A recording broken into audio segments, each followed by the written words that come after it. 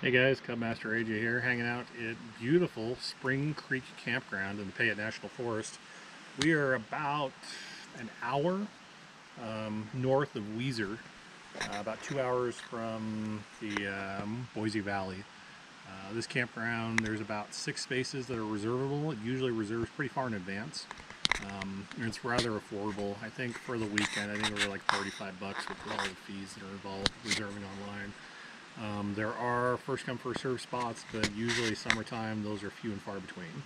So I've got Scout Greg behind the camera today.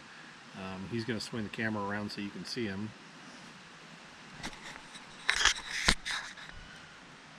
There he is. We're testing out his new GoPro that he got for birthday? Christmas? Christmas. You got it for Christmas, and we just haven't really had a lot of chances. Faces up here. There you go. We haven't had a lot of chances to take it out and give it a shot. So I have a lot of people ask, what exactly do you do when you just go camping by yourself? When you're not bringing 20 families worth of Cub Scouts with you? And I'll show you. First of all, I have no trailer with me. Which is kind of nice. So there's a lot more spaces I can get into that rather than taking our 10-foot cargo trailer with us. I will take that with us when we get into late season camping as kind of a backup plan if it's too cold or if it gets wet, rainy, snowy, than being in a tent. But faces up here. You're picking it up. But typically I can hands. fit everything that we need to for a weekender for Greg and I in the back of our SUV. And most families can do the same, especially if you've got a large SUV or if you've got a minivan. You can usually fit almost everything you need. So our tent, we just have a standard Costco 6-person tent.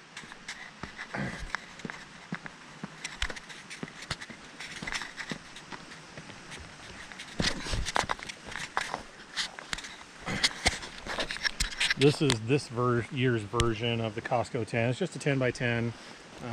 We generally, like last night, we were able to sleep with the rain fly off.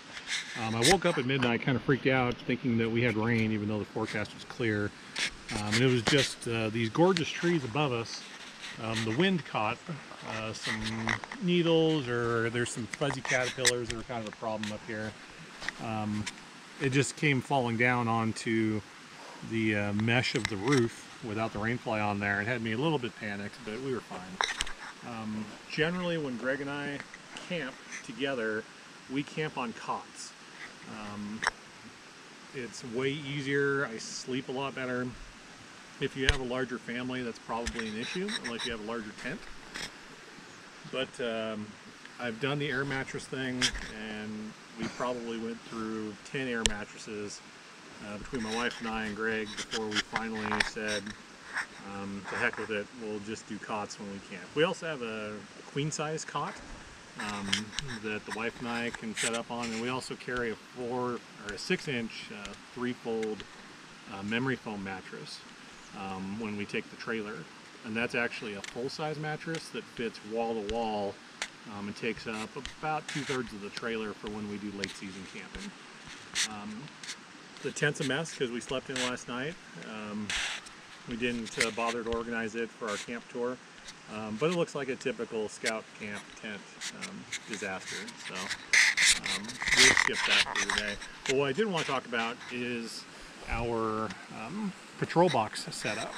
So when I first got into camping with the kid, camping with the family, having spent my entire youth in scouts, we always had the trailer or the pickups with big, huge, heavy pine wood patrol boxes. And those require 4 people to move them. And as much as I wanted to go that route, it just didn't seem to make sense. So let me show you what we ended up with.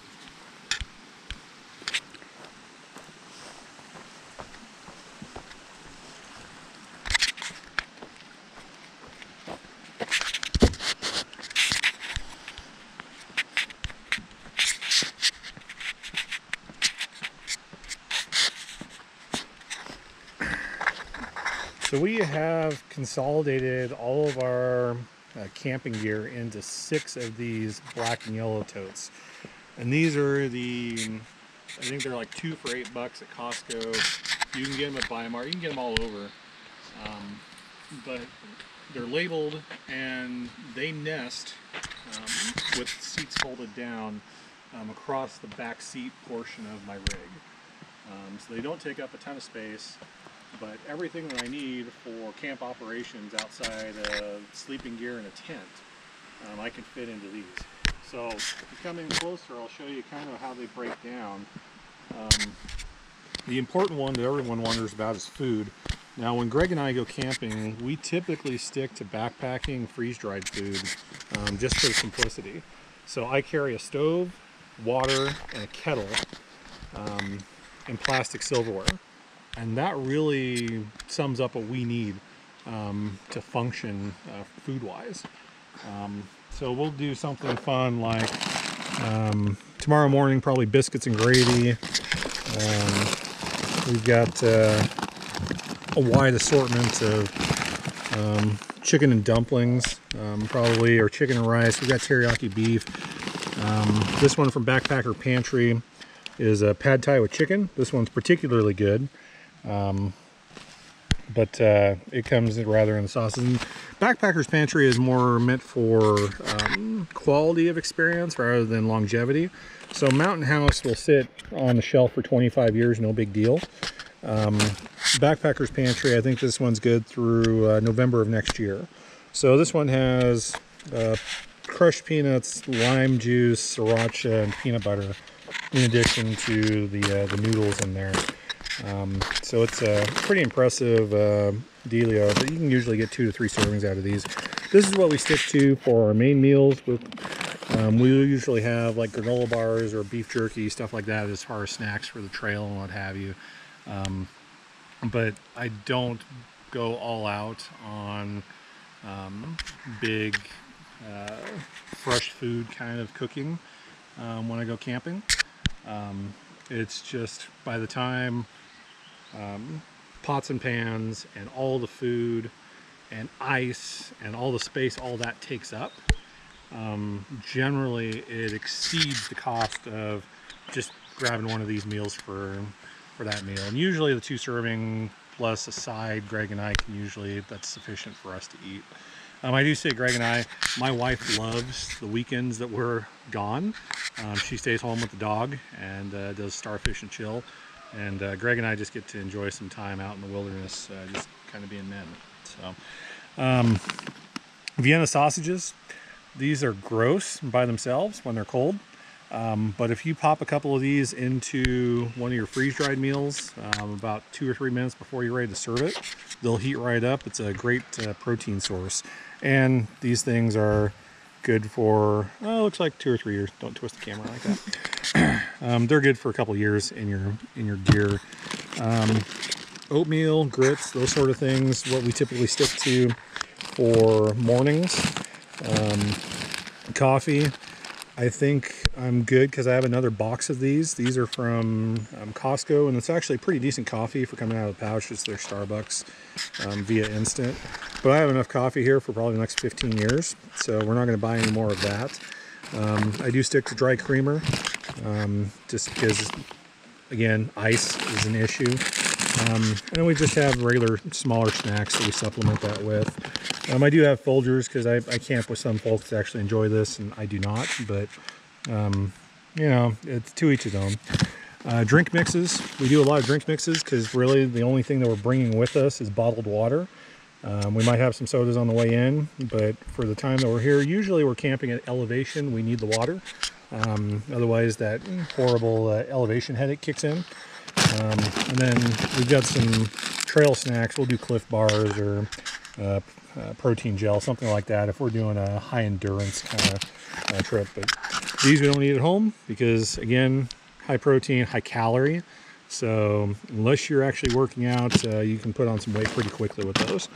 So that's our food bin, and that one, no refrigeration whatsoever. So we'll leave that one usually with the lid on it inside the vehicle. It's a lot less likely for the animals to try to get into it as well. cookware. This one is kind of morphed all over the time, so I do have backpacking, it's kind of car camping, pots and pans. You can kind of see it, but that's my hard anodized set. Everything's nesting, so if I want to, I could do a pretty decent setup as far as some fresh food, if we want to splurge for a night. But cooking spray, we've got a small cutting board. We typically do paper plates, paper bowls. We carry along, it looks like I've got 2 things of heavy duty tin foil at this point, which is super helpful. Scratch that, I have 3 rolls of heavy duty tin foil, which is great if you don't have pan lids. You can use that as a pan lid instead. Solo cups, we've got some reusable cups if we want to. And then clear down at the very bottom, we've got our mess kits. If we're eating something that's hot, we'll usually go that route. The majority of our freeze-dried stuff, we just eat directly out of the pouch, or we dump it into a paper bowl. So the whole thing is disposable at the end of the day. Big roll of plastic bags. We've got our plastic bag posted on a nail that's on the tree that was here before we got here, and it's actually, that tree's been kind of messed up. Obviously you wouldn't want to put a nail into a tree with trying to leave no trace, but in that case it was already there, so we went that route. Into our personal care, we completely forgot that we had so much toilet paper left over from last year before COVID hit. So we've got some basic items, scalp spray, usually our sunscreen is in here as well, some booby wipes, paper towels, just bulky stuff that we put in there. Again, like these are germicidal hand wipes, and then baby wipes. If you're not camping with baby wipes, you're a monster. They are so helpful to have as far as keeping everything clean throughout your body. It can be especially rough on longer backpacking trips. So if you want, you don't have to take the whole pouch. You can grab a bunch, throw them in a Ziploc bag. It'll keep them wet for the duration of your trip. But there's that. This is kind of a catch-all box. We don't really have anything identified in it at the moment, but it's mainly bug stuff at the moment. So, and bug stuff, batteries. We've got some hygiene stuff, just little mini toothbrushes, the bowls that didn't fit in the other box. We've got some paracord. This little thermocell unit works surprisingly well. Back out, Greg. Works surprisingly well. It takes a little butane fuel cartridge, and then a piece of felt that slides in there that's got some chemical on it. It does pretty decent for, picnic table worth of mosquito repellency. It is a little spendy, but I don't like bugs. I also keep all of my mantles in here for our propane lantern, along with some other stuff. Another one that kind of got out of hand over time that we just decided to just throw them all in a box is all of our tarps. So we fold up our tarps so that they all fit in here. So I've got a tarp underneath the tent. I've got another one that we kind of set up as a doormat. All of those will fit in there, no problem whatsoever. And then games, tent accessories, miscellaneous camping, all of this fun stuff. So obviously we've got to have some issues of Boise life in here. Pretty awesome. Paracords all over the place. We carry our hatchet. Got some carabiners. We've got lots of extra tent stakes. Looks like we've got some more hand wipes down there. Shoe spray is surprisingly helpful when you are roughing it all day long, and then you get into your tent and take your socks off, take your shoes off, and it stinks up the whole tent. So a couple sprays of that really knocks it down, makes it to where it's a little more tolerable. You carry along a solar panel with a USB port on it, so you can charge your phone, which is kind of helpful. Good to have that. I think I got a mirror in there as well. Pull start fire, that one's a blast. So you can get that one on Amazon, and it comes in a brick. You get 3 of these to a box, and they're a little spendy. I think they're about 15 bucks for the box. But you've got the green string that you wrap around the log so it doesn't go away when you try to pull the string. You got the red string that you pull that actually activates it. And it uses red phosphorus, so kind of like a road flare. But you put this underneath the wettest, soggiest, mushiest wood you've got, and it'll catch it on fire and get you a nice roaring campfire going.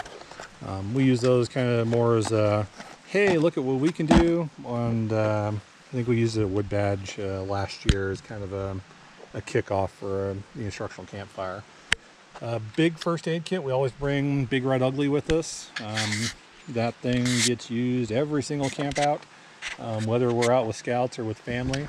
And that one's a little bit higher end, so we've got a lot more sprints, sprains, a lot more chemicals in it than a standard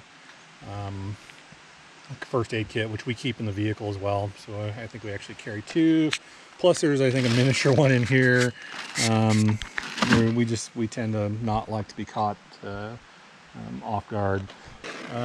I've got standard cooking tools that all fold up. This is the Camp Chef version, so you've got a griddle spatula, a knife, tongs, and a scoop. I use this a lot when I'm doing Dutch oven stuff. So if I'm doing cobbler, I got to chop up the butter, the move around all of the charcoal briquettes. I'll use the tongs.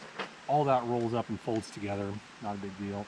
I did graduate to this larger pot. I just have both of them with me. I have the old kettle with me. I like the old kettle because it actually whistles. But propane lantern, that one actually stores within a case. I've gotten quite a bit of time out of that one before I broke the globe this past summer. But the globe was cheaper than buying a replacement lantern. Lots and lots of hand sanitizer all over right now. Because coronavirus is a thing, so I think we've got 4 or 5 flavors of hand sanitizer right now. We upgraded to this Camp Chef Teton 2-burner stove. It's got a built-in igniter. I had a Walmart brand stove for the better part of 15 years, and it was just time to move to something nicer. This one has quite a bit more heat output. We were able to run the kettle to get, we did grits this morning, and then we also did coffee in the kettle. That thing popped open and started whistling about twice as quickly as the old stove did. And we also had the other burner going, trying to warm up Greg, because it was way quicker